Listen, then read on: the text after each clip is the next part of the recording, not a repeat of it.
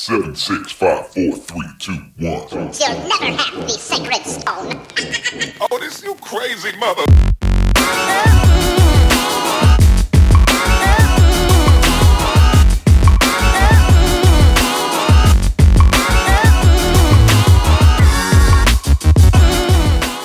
Hey guys, welcome back to my channel. So this is the makeup look I'm doing today. It's got 3 different types of eyeliner just because, you know, I ain't no basic bitch. You're embarrassing me. I hope you guys like it and let's jump straight into it.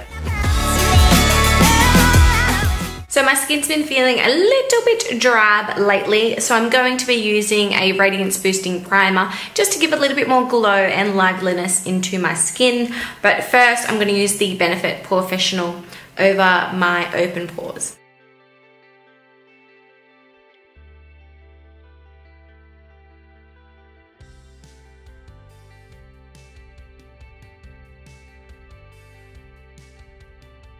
And for foundation today, I'm going to be taking my Giorgio Armani Luminous Silk Foundation in 4.5 and my damp beauty blender.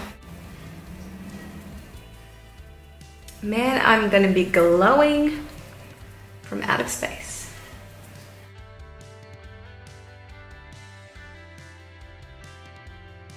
And using the tip of my beauty blender to go around the forehead and in between my brows, because I've already got those on to save time in the toot. Toot meaning tutorial. Duh. For today, I want a full coverage concealer under my eyes and lots of highlighting. So I'm going to use the Age Rewind Concealer by, maybe it's Maybelline, and the MAC Prep and Prime in Light Boost to highlight. Come through with that V. Oh, so natural.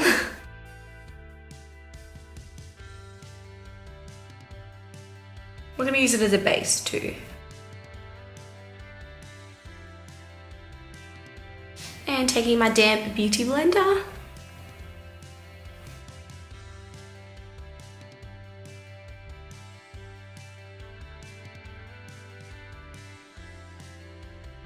And now I'm just setting the concealer and the highlighter with any light colored powder.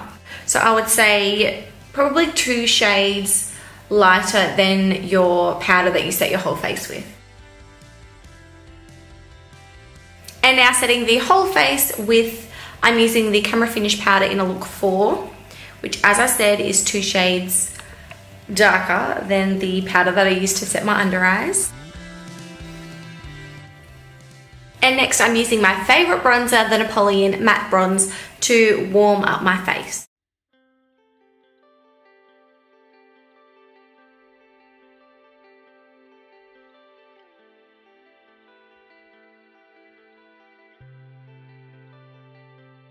Now I'm going to take my MAC Mineralized Skin Finish in Dark Deep, and I'm going to make this a little bit darker through the contour. It's probably a bad idea, Rachel. I'm using my MAC 109. So I kind of get my shape with the Napoleon Matte Bronzer, and then I go in and define with this one here. Just a little bit. This one's a lot darker, so if you're gonna warm up your whole face and get your shape with this, you would want to be very tanned, unlike myself. Don't neglect the ears. It looks very unnatural if you've got a big brown strip coming down here and then little white ears. My ears aren't white. Should I contour my nose today? Okay. I've shown you guys this before. It's a MAC, the Pro Conceal in Medium. Just a little eyeshadow brush. Wish me luck. That's so crooked. That's better.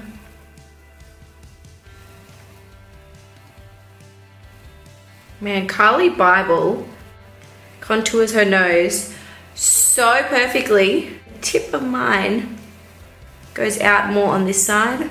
Dabba dabba dabba. I didn't do a very good job of that. Oh well.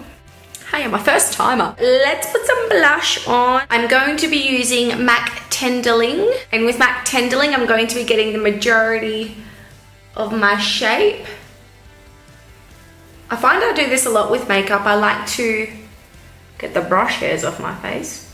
I like to get the majority of my shape with my lighter color first and then go in with a stronger color second.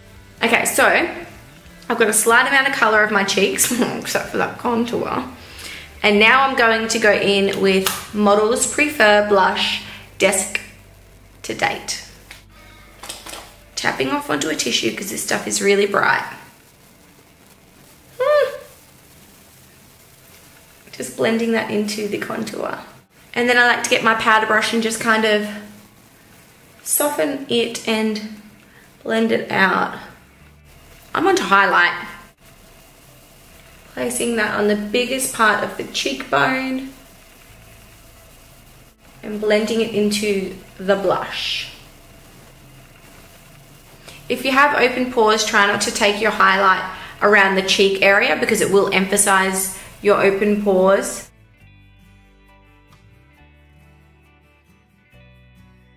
Okay, so for this eye look, it doesn't involve intricate eyeshadow, which is what I love oh so much. It is focusing on the eyeliner, so it's kind of like a 3-part eyeliner. Therefore, I'm going to keep the eyeshadow nice and simple.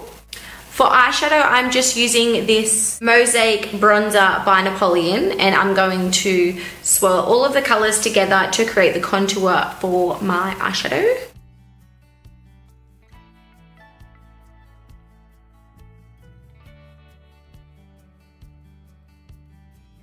I've just got to touch up my brows because they are annoying me.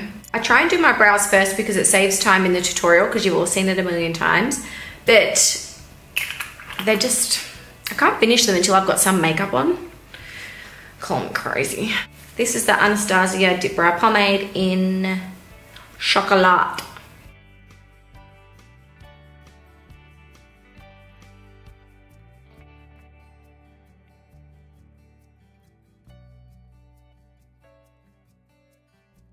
We're going back into this one and we're using this darkest shade right here. And we are defining that crease.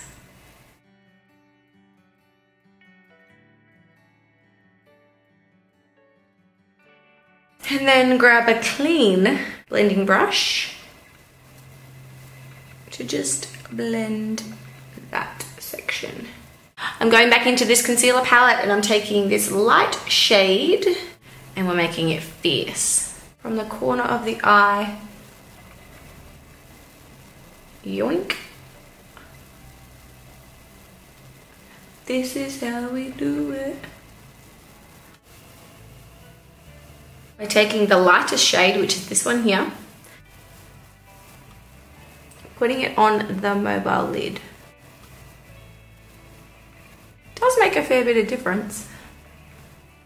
Guys, call me crazy, but I'm actually doing something fun with the eyeliner today. You're crazy, bitch. First things first, I'm the realist. We are going into this gold metallic Double Happiness Napoleon gel eyeliner. We're gonna create a really thick wing liner. It's easy because we've got that concealer there, you can just follow it. It's not easy, I'm just trying to give you confidence.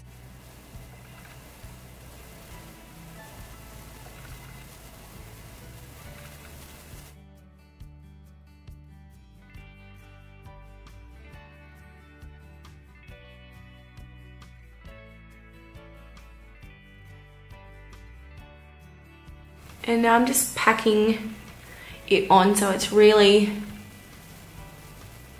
totes obs. Now clean your brush off. Now we're getting the black.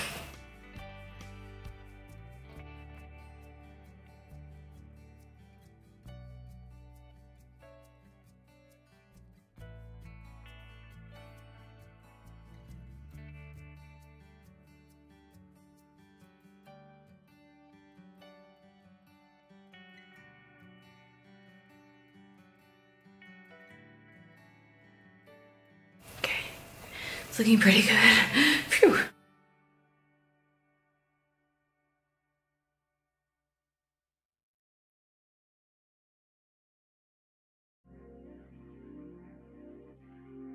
And next we are taking a blue pencil eyeliner and we are heavily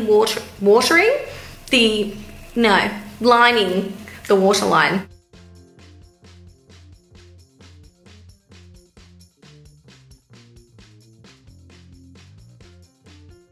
And then we are taking this bright blue eyeshadow called Blue Crush. Such a good old movie, that one. What a great film. Just taking an angle brush and setting it with that.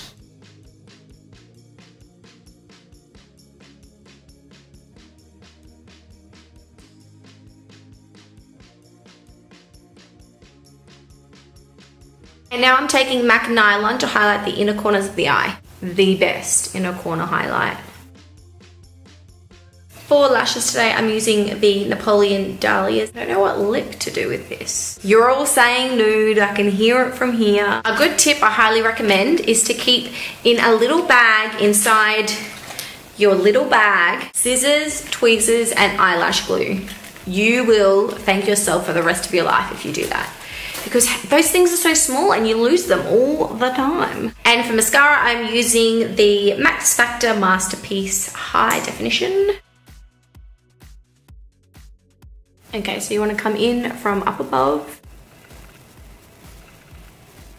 Hate it when there's glue on the tweezers and they just won't let go.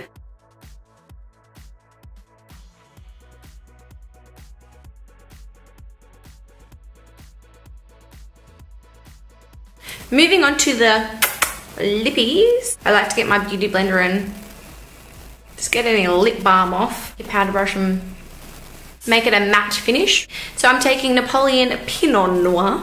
So fancy.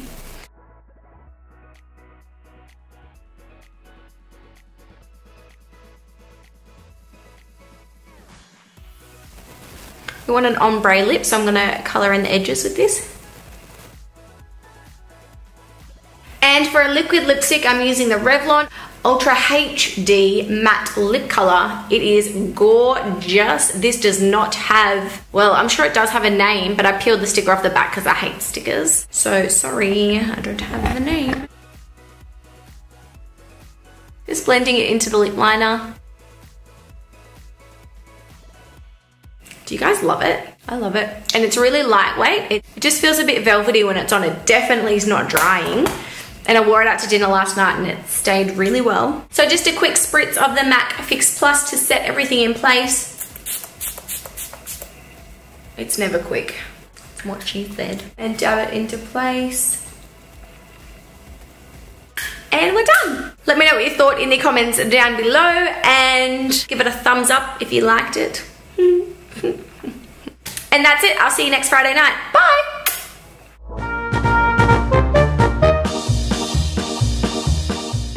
In the comment section down below. Ooh.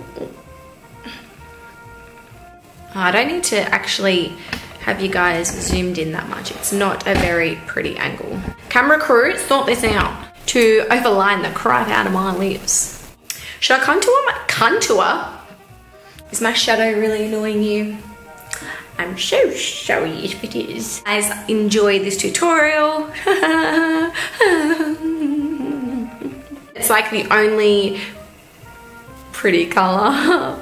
Revlon Ultra HD. I don't know why I say H, it's H. As soon as you touch that black, there's no going back. My brows are never even, don't judge me.